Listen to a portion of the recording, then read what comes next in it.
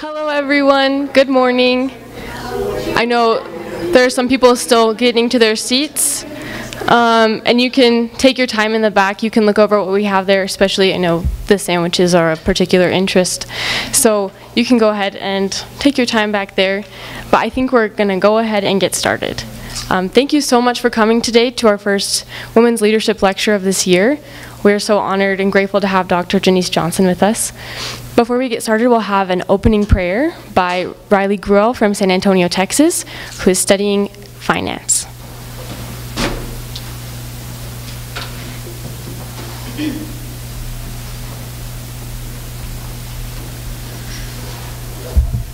Our dear Heavenly Father, we're so grateful for the opportunity that we have to be here today together and to learn from Dr. Johnson. We're grateful for this food, and we ask Thee that we can have open hearts and that we can feel the Spirit and that we can learn things that will be valuable to us and that we can apply them to our lives. And we love Thee, and we say these things in the name of Thy Son, Jesus Christ. Amen. Okay, so to get started, I'll introduce you to Dr. Johnson. So, Janiece Johnson grew up in California and graduated from Brigham Young University after serving as a missionary in Buenos Aires, Argentina. She has a master's degree in American Religious History and Theology from BYU and Vanderbilt, respectively, and a doctorate from the University of Leicester? Wowie. Okay. University of Leicester in England. Oh, that must have been so cool. She is the general editor of the Mountain Meadows Massacre, Complete Legal Papers, University of Oklahoma Press, and co-author of The Witness of Women Deseret book. She is currently the Laura F. Wiles Faculty Research Associate at the Maxwell Institute at BYU. If you could join me in welcoming Dr. Johnson, that would be much appreciated. Thank you, Dr. Johnson.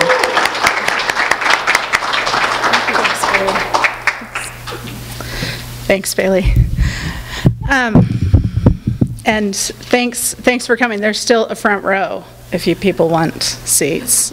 I promise I'll try to not spit.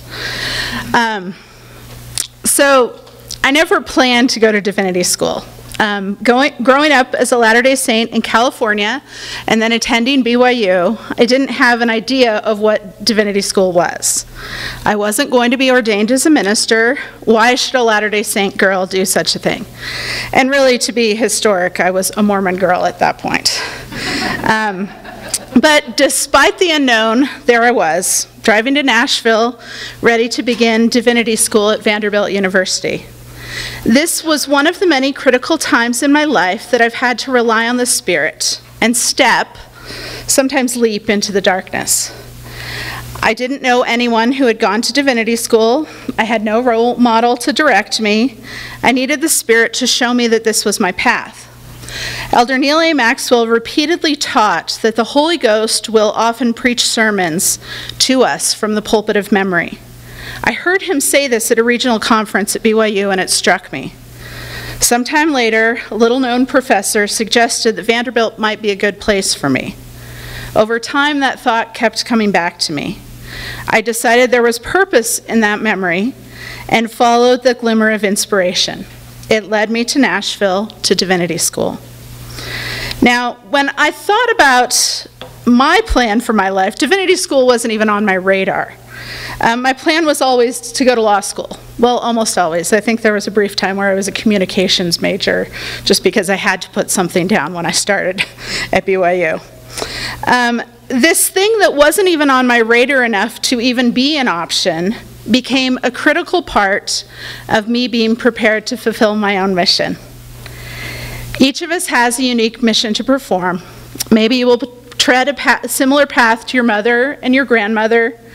Maybe you'll follow a path on a completely different part of the map, or maybe you will have to bushwhack your own path through the dense jungle in previously uncharted territory. As you learn to hear the voice of the Lord, you will be able to find your own individual path. Consider the Lord's counsel to a group of missionaries in 1831, not to build upon another's foundation, neither journey in another's track. It is your responsibility to find your own track. You were called and prepared from the foundation of the world to fulfill your own unique mission, your own holy calling. Now, as I decided, it would help if I turned this on. It's more useful that way. As I decided to attend Divinity School, I felt confident in my decision, yet I still had worries. I had worries about logistics, packing up all of my stuff, moving across the country, and keeping my soul together. I worried that I was leaving my friends in my comfort zone. I worried that all my Latter-day Saint marriage possibilities were being left behind in Utah. I also had a vague worry that academic notions of religion might be harmful to my testimony. Despite these concerns, I very clearly felt that I was supposed to go to Vanderbilt. Ever the planner, I strategized that I would listen to conference talks on my way to and from school each day as an antidote to whatever spirit-crushing things I had learned that day. My initial worries weren't unfounded. The move took work. It took work to make new friends. School was the kind of work that was never done, but clearly I like that.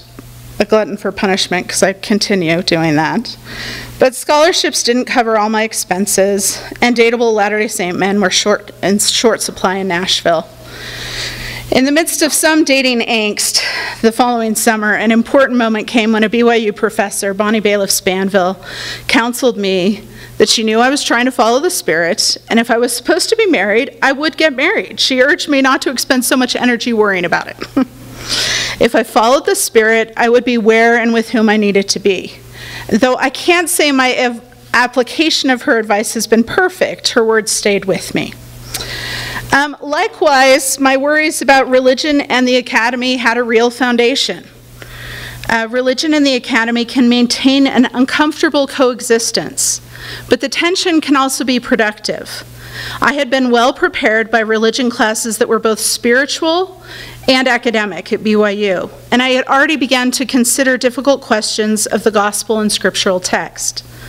Some things came easier than others. My first semester I took classes in early Christianity, Hebrew Bible, and American religious history. When my early Christianity professor showed us archaeological photographs of ancient baptismal fonts not used for the living, I told my friends that Latter-day Saints knew just what to do with those. I marveled at differences among Christians, the way in which we define authority and interpret Scripture. I told my friend, I also recognized that all religious people are not on the right side of the political aisle. When some of my evangelical friends struggled with facing the historical reality of man-made Scripture that took hundreds of years to come together as biblical canon, the Book of Mormon had already taught me that any text will be limited by the mistakes of men. I came to believe that the limitations of the scriptural text do not negate their spiritual value. They just complicate it. Joseph Smith taught that mortal language will always be limited, crooked, broken, scattered, and imperfect. I think about this all the time. Despite that, the imperfect medium of language can be a conduit to revelatory transcendence when combined with the Spirit. I began to love the beauty of the Bible, sometimes even because of its human limitations. Now, during my second semester at Vanderbilt, I took a feminist theology class. As a student at BYU, I had read an article, BYU Studies article, Feminism in the Light of the Gospel of Jesus Christ. And my response was pretty basic. Jesus was a feminist, and so was I. As Mary Stovall Richards and Kent Harrison wrote, in its most basic form, feminism echoes eternal truths of the gospel, which affirm the equal worth of all people, the equal right to and capacity for spirituality, and the evils of abuse. I never understood those who saw feminism as a bad word. However, in my feminist theology class at Vanderbilt, I also learned that patriarchy was the great evil in the world. And there came the tension. I grew up in an egalitarian family in Ward in California, and until that point, I'd really only seen the good that came from patriarchal church structure. I had always been able to write off aberrations to the good as corrupt individuals. Individuals who were set upon the things of this world and aspired to the honors of men, who could no longer lay claim on priesthood authority no matter their position. Within this structure, I had been loved, taken care of, and given opportunities to thrive. Now, at Vanderbilt, I read from cutting-edge feminist theologians and saw many parallels to Latter-day Saint theology. Focusing on the feminine divine might have been radical for these contemporary Protestant and Catholic theologians, but Joseph Smith was a radical. Elements of the restored church have always been radical. I entered the class believing I had both a Heavenly Mother and a Heavenly Father. I could see the expansive potential of the restoration and the importance of women in fulfilling that vision. Equality was not something to dismiss because of contemporary political baggage. Equality was central to the law of consecration and central to the restored gospel. For the first time, I really began to contemplate why the Lord said, "If you are not equal in earthly things, you cannot be equal in heavenly things." If we were to become equal in power, in might, and in dominion in the celestial kingdom, then equality among all had to be our goal here. I could not dismiss the good I had seen and experienced in the church, nor could I dismiss the difficulties that were opening up before my eyes as I began to more deeply consider the experience of others. Reading womanist and liberation theology has helped me to consider the effect of otherness of my sisters and brothers in mortality. I recognize that not everyone has the privilege to brush off what I saw as aberrations. For some, that is all they experience. Joseph's revelations taught me that every soul was of infinite worth in the sight of God, and feminist theology reminded me that I needed to work so that all souls were valued and could thrive. If we were to value the souls of others as does God, then we must take that first important step to listen to their voices. Now, my time at Vanderbilt pushed me and stretched me in ways that were not always comfortable. Yet I consistently gained more confidence in the beautiful and radical nature of the restoration as I grew increasingly grateful for the Book of Mormon, the Bible, and perhaps most significantly, Revelation. And had I not followed those glimmers of inspiration when they initially came, or let those worries overwhelm that inspiration, I would have missed out on a time that I consider to be of critical importance for my mission in mortality. Finding a path unlike the one I originally envisioned for myself requires the guidance of the Spirit. Negotiating a space between academic arguments and gospel truths requires the guidance of the Spirit. Finding a place as an academic single woman in a married church requires the guidance of the Spirit. Knowing when to speak up and when to shut my mouth requires the guidance of the Spirit. My dad's giggling up there. Let's be honest, I really need that some days.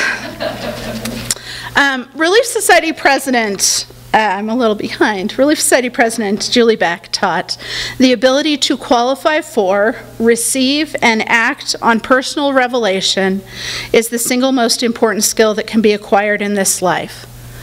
I believe she spoke a truth essential to mortality. Again and again, my own experience has underscored this. If I can confidently stand before God, I will be okay. But I must learn to hear God's voice. Let's read that quote again. The ability to qualify for, receive, and act on personal revelation is the single most important skill that can be acquired in this life. The single most important skill in mortality. Rarely can we speak in such exceptionalist terms and actually be right, I think. Receiving revelation is a skill. It's not learned in an instant. It takes time, practice, and patience for us to recognize how God speaks to us. Please forgive me as I wax autobiographical today, but my own experience is central to how I think about recognizing the Spirit. And I hope in so doing we can talk about the principles that apply to all of us, whether or not Divinity School is in your future. Now, growing up in the church, I felt like 98%, that is a very specific number, but 98% of the talks I ever heard on personal revelation quoted the exact same verses in Doctrine and Covenants. The Lord's words to Oliver Cowdery from April 1829, what we know as Section 9. But behold, I say unto you that you must study it out in your mind, and then you must ask me if it be right. And if it is right, I will cause that your bosom shall burn within you. Therefore you shall feel that it is right. Perhaps we like Section 9 because it seems like an easy formula. There is just one problem, and my problem is here, because I never felt something that I would describe as a burning in my bosom. Isn't burning uncomfortable? I didn't know what to do with that. Moreover, the only other option of revelatory response in this model is a stupor of thought, an absence of an answer. And there were plenty of times when I'd felt a direct no from the Lord. My experience didn't match up what I thought was the pattern of personal revelation from Scripture. Now, I will take that off for those of you who are offended by that. But today, I think I can look at Section 9 in a little more balanced way, but I think it can be useful. Maybe your Rory Gilmore and pro and con lists are your thing, your favorite thing when you're trying to receive revelation, that you write down all the possibilities. But it should never be considered the only pattern to receive revelation. There is never just one way or one pattern through which God speaks to us. Elder Richard G. Scott instructed, there is no simple formula or technique that would immediately allow you to master the ability to be guided by the voice of the Spirit. Our heavenly parents expect us to learn how to obtain that divine help by exercising faith. We all want easy answers here, but this is not a skill that has come by easily. I know that can feel intimidating. If we ever feel frustrated, these are all Caitlin Connolly, who was a friend of mine, her paintings, but this can all be intimidating. If we ever feel frustrated that we can't hear God's voice, we should remember it isn't simple for anyone. No one snaps their fingers and immediately just gets it. We all have to learn the skill ourselves. As we're taught in the Lord's preface to the Doctrine and Covenants, the Lord speaks to me in my weakness, after my manner of language, so that I might come to understanding. We're all weak. For some of us, our weakness is readily apparent. For others of us, it is hidden deep below, away from the world. But for all of us, weakness is our mortal state. And God still wants to communicate with us in our weakness. As the Maxwell Institute's director, Spencer Fluman, recently reminded us, it is not only you looking for God, but God has been seeking after you. Let me read that again, because I messed it up. But God has been seeking after you. We can all learn to hear and feel his seeking after us.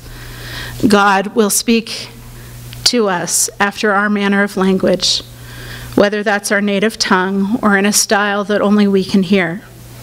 As we continue to gain this skill, we learn the pattern that the Lord uses to communicate with us individually. No one else can perfectly tell me how this works, just like no one can perfectly tell you how this works. We each have to learn the way God communicates with us through our own experience. We each have to work to develop that skill. Do you know the pattern that God uses to communicate with you? Now, to think about how we develop that skill, I want us to consider the lives of some of the early saints. Currently, I am working on a book on early Book of Mormon reception. I'm working to better understand how the earliest converts to the Book of Mormon received the book, how they decided it was Scripture, became converted to the book, and how they used it, how they developed a relationship with the book. Some of the earliest saints were introduced to the Book of Mormon by family and friends, others by missionaries, but they all had to decide what to do with it. As President Nelson reminds us, no matter our situation, conversion is a unique revelatory process for all of us. Conversion to the Book of Mormon is personal and individual. Revelation doesn't happen in the same way for any of us. Conversion is as unique as we are. Now, consider the two women on the two ends of this photograph. Zina Huntington Young is on the left, and Eliza R. Snow is on the right. Dressed in similar dark dresses with fingerless lace gloves and comparably styled vintage hair, to our view, they look alike. On paper, their lives also almost look identical. They both joined the church early on, both crossed the plains to Utah, both were wives of Joseph Smith and Brigham Young, and both were General Relief Society presidents. If our comparison ended there, however, we would miss the power of their individual paths and personalities.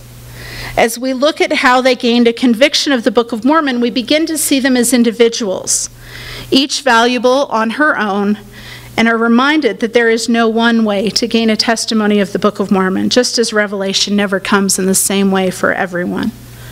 Now, Zina, here we have Zina, and her full name is actually Zina Diantha Huntington Jacob Smith Young. So there's a bit there. Now, Zina first saw the Book of Mormon, she called it that strange new book, lying on the windowsill of the family sitting room when she was 14. Later, she said that as she picked it up, the sweet influence of the Holy Spirit accompanied it to such an extent that I pressed it to my bosom in a rapture of delight, murmuring as I did so, "This is truth, truth, truth." She felt that it was true. A testimony came quickly for Zina, seemingly without any effort on her part. The Spirit witnessed truth to her before she had ever read a word. As a missionary, I wanted everybody to have this kind of experience, to know immediately, to touch the book and they knew. In contrast, conviction about the Book of Mormon did not come so easily for Eliza R. Snow. Her mother and sister joined the church. Eliza met Joseph Smith and thought he had an honest face. She heard 2 of the 3 witnesses testify about the book, such impressive testimonies she had never heard before. Even so, she didn't want to move too quickly and be deceived. I can imagine the frustration of her mom and her sister as they tried to share the gospel with her. But she was worried that it all might just be a flash in the pan. And it took her 4 years of studying Scripture, ancient prophets, familiar and new, before her heart was fixed, and she decided to join the Church of Christ. Though she worried she had waited too long, once her heart was fixed, she remained dedicated to that conviction. In the 19th century Relief Society, Eliza was known as the head of the Relief Society, and Zina was the heart. Eliza was a poet and an intellectual, and Zina exuded compassion. Neither of these was the right way to be a Latter-day Saint. Eliza picked Zina as their counselor not because she was exactly like her, but perhaps because she was not. There was a place for both of them. The church needed both of them. Now, believing that the Book of Mormon was Scripture never proceeded in exactly the same way. Not all reactions were initially positive. Smith family neighbor Ezra Thayer first heard of the Gold Bible in the fall of 1830. He'd known Joseph as a kid and didn't see how he could produce a divine book. The thought filled him with wrath. The hostility, however, melted away when he first touched a copy of the Book of Mormon given to him by Hiram in front of the Smith family home. Ezra wrote of the moment he opened the book, "I received such a shock with such exquisite joy that no pen can write and no tongue can express."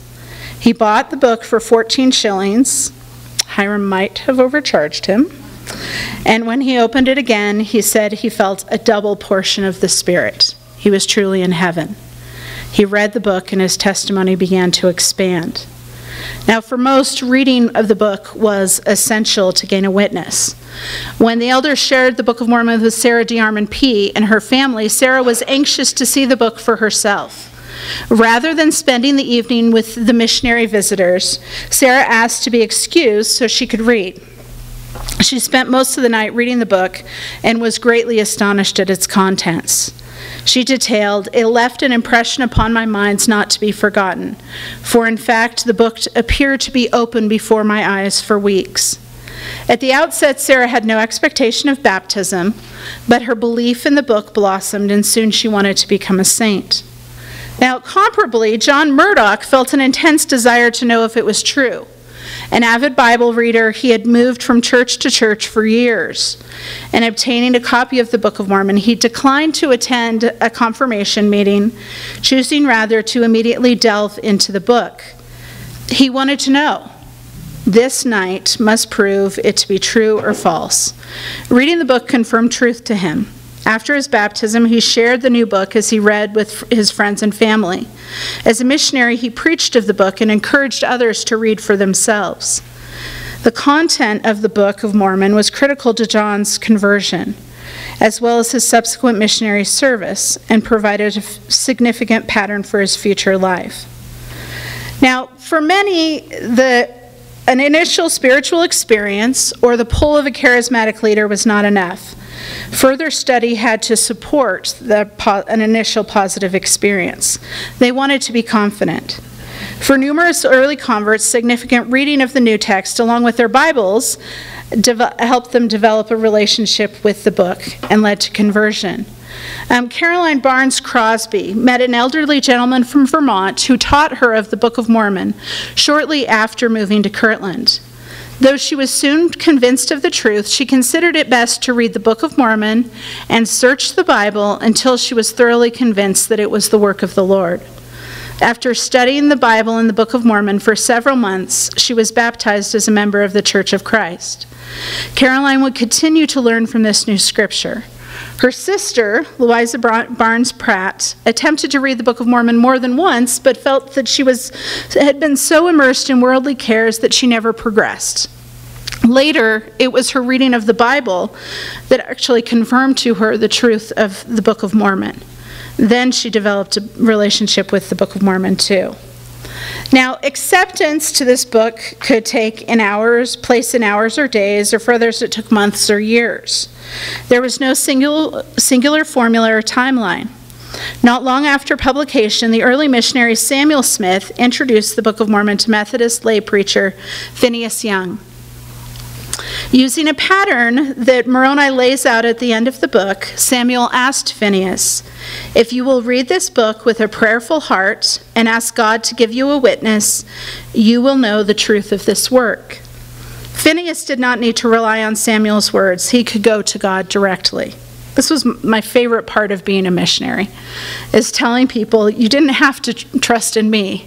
Go to God. Ask God. None of us is left solely to rely on the witness of another. We too must ask God for ourselves. Phineas said he would ask God, though later he admitted that he initially examined the book just to make himself acquainted with the errors. To his surprise, he read and studied. As he read and studied, he was persuaded of the book's truth. For more than a year, he preached from the book to Methodist congregations until he decided that he could not merge the Book of Mormon and Methodism. He had to choose. He determined he must leave one and cleave to the other. His relationship and reliance on the Book of Mormon had developed to the point where he chose the book over Methodism.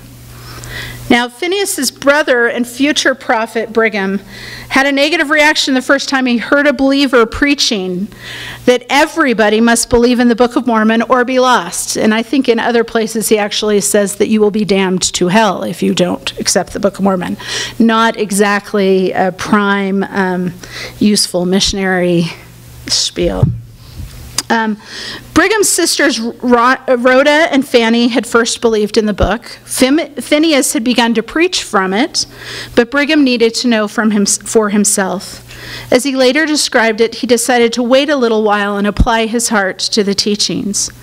After 2 years of examining the matter studiously, he made up his mind to receive the Book of Mormon. He later testified, "I knew it was true, as well as I knew that I could see with my eyes or feel by the touch of my fingers." Receiving his own witness enabled Brigham to develop a relationship with the Book of Mormon that would continue to grow. Now, just as these members of the Young family, since 1830, there have been those who received a personal witness of the Book of Mormon through the Spirit very quickly, and there have been those who struggled for years to receive their own conviction. The Lord speaks to each of us in our own unique way of learning spiritually. I personally feel the Spirit in a variety of ways. Sometimes the Spirit makes me hyper. Sometimes it makes me confident. Other times it provides an overwhelming peace. Sometimes my experience aligns with Joseph's description here. This always gave me comfort that it was okay that I wasn't feeling a burning in my bosom, because I got this. A person may profit by noticing the first intimation of the spirit of revelation. For instance, when you feel pure intelligence flowing unto you. It may give you sudden strokes of ideas that by noticing it, you may find it fulfilled the same day or soon.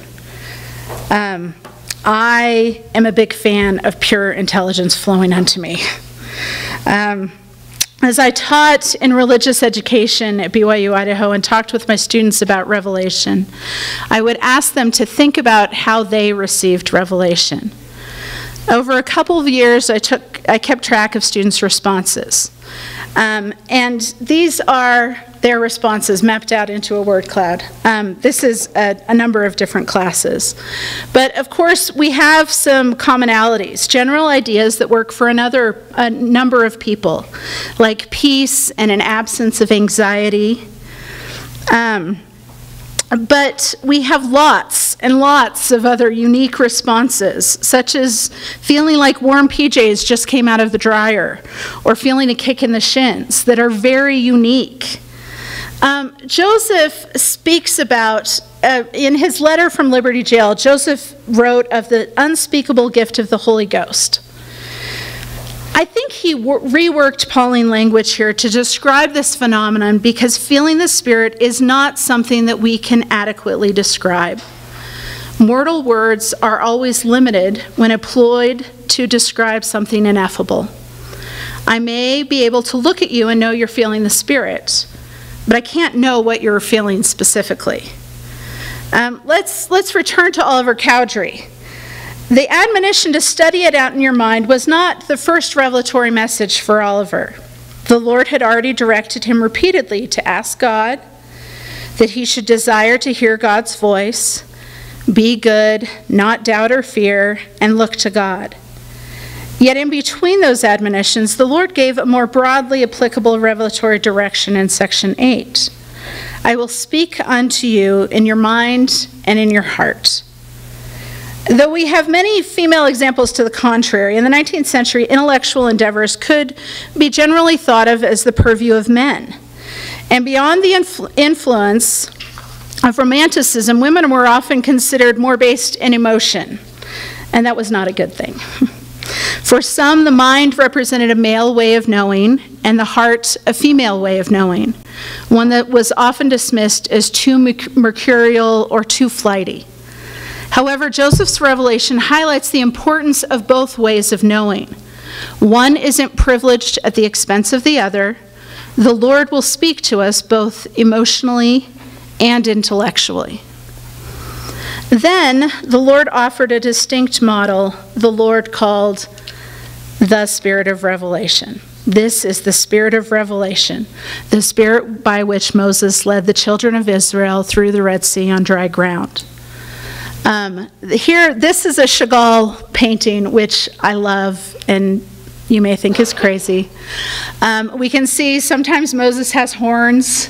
This is from a mistranslation from the Latin Vulgate, but talking about rays of light. This becomes a symbol of revelation coming from his head. I think most often we think of this as something miraculous. However, the Lord said this is the perfect example of revelation.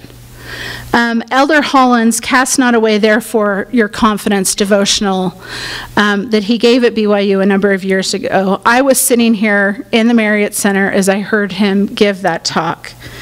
And it is one of those talks that has continued to speak to me over years as I think about why the Lord would say, this is the Spirit of revelation.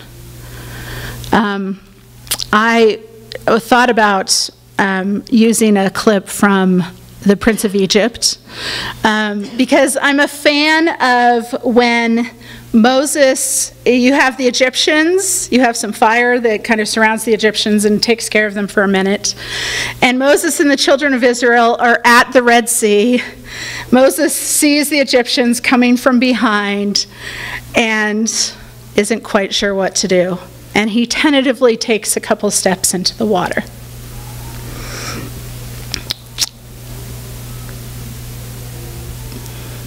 Sometimes we have to move forward, even when we're not sure yet. And I like the tentative nature of Moses in that moment. This is not Moses who knows exactly what's going on.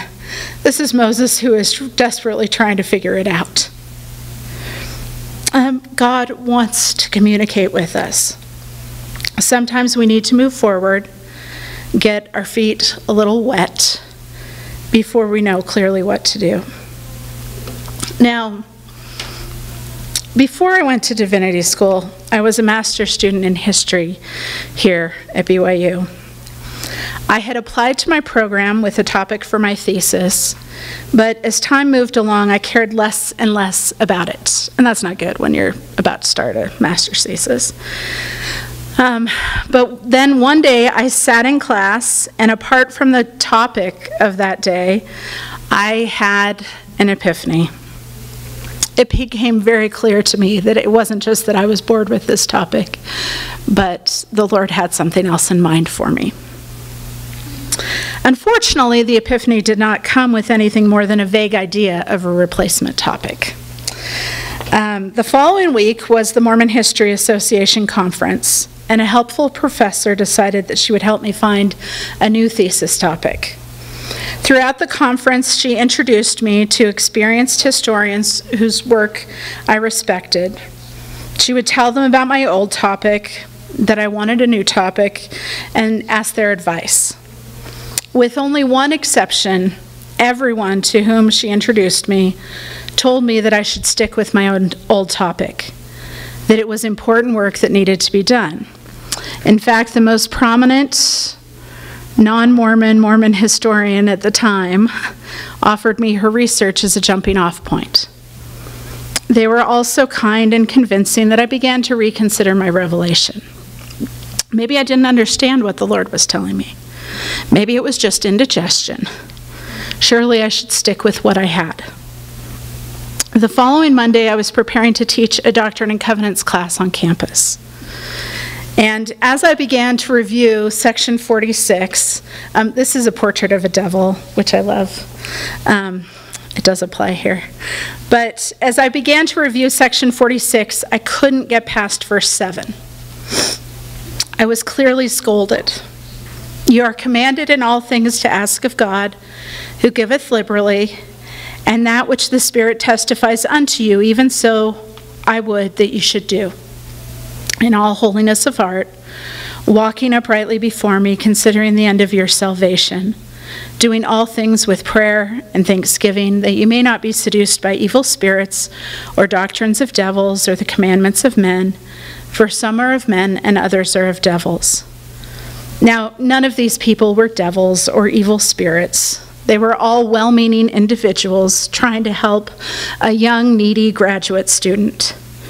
But they did not know God's will concerning me. I had already received my own commandment from God, and I knew it. Eventually, I decided that the advice of the one individual who hadn't thought I should stick with my original topic was significant. He suggested that I work on women's letters. Eventually, my thesis looked at the religious experience of the earliest Latter-day Saint women through their letters. I don't know that it was a thesis of any great prominence, but it was an important experience for me. My life would be less without learning about these women, their lives, their strength, and their belief. Now, I know that sometimes working out our salvation seems a tiring and a daunting process, and sometimes we mess up, but that is part of the process of mortality. In my favorite succinct encapsulation of the plan of salvation, the Lord says, "Behold, I am God and have spoken it. These commandments are of me, and were given unto my servants in their weakness, after the manner of their language, that they might come to understanding. And inasmuch as they erred, it might be made known, and inasmuch as they sought wisdom, they might be instructed. And inasmuch as they sinned, they might be chastened, that they might repent. And inasmuch as they were humble, they might be made strong and blessed from on high, and receive knowledge from time to time." We've talked about the first part. We're all weak and limited, but God will speak to us in a way that we can understand it. But sometimes we will err, we will make mistakes, and sometimes we will sin. Mistakes and sins are different things, but both play a central role in our mortal experience. When we recognize that we have sinned, we should repent. And in a beautiful example of the principle of indirection, that is, that some things are only achieved by doing the opposite. If we're humble, we can be guided from heaven, and ultimately, we can become strong. Failing is simply part of the process. And if we're humble, it doesn't preclude our ability to hear God. I believe humility also allows us to reassess when needed. If you're like me, I often try to guess the end from the beginning. Rarely does that actually, I can't even think of an example where that actually works. Perhaps we assume because something was initially right, we immediately know all the intermediate narrative. When I first arrived at my apartment in Nashville, I remember thinking, I'm not moving until I have a PhD in hand. I knew I needed a PhD, and there I was, ready. So A plus B equals C, right? Yet, a year later, I decided that I would not stay to complete a PhD there, but would complete a Master's of Theology. That decision was more difficult than going in the first place. But again, I felt certain of my course. It was not the final step in my schooling as I had anticipated. Rather, it was a crucial step along the way. At that point, I could not imagine that it would take me another decade before I would complete my PhD. I had a glimpse of where I was headed. I just didn't expect the path it would require. Now, my time at Vanderbilt, this is the chapel at Vanderbilt, and it has this amazing stained glass that I love. But my time there is representative of a consistent theme in my life. My life follows a circuitous path. I mostly believe that circles are way more interesting than straight lines. But some days I still wish my life proceeded in a more straightforward way. Nevertheless, I have been guided all along the way. In the middle of one of those winding paths, Camille Franck commented to me that many of the faithful women she knows lead circuitous lives. Sometimes I'm able to let go of my expectations and frustrations to really see the beauty of my path. And as I look back, I can see value in all the circles. And in quiet moments, I'm overwhelmed by the grace and the guidance I receive along the way. Thank you.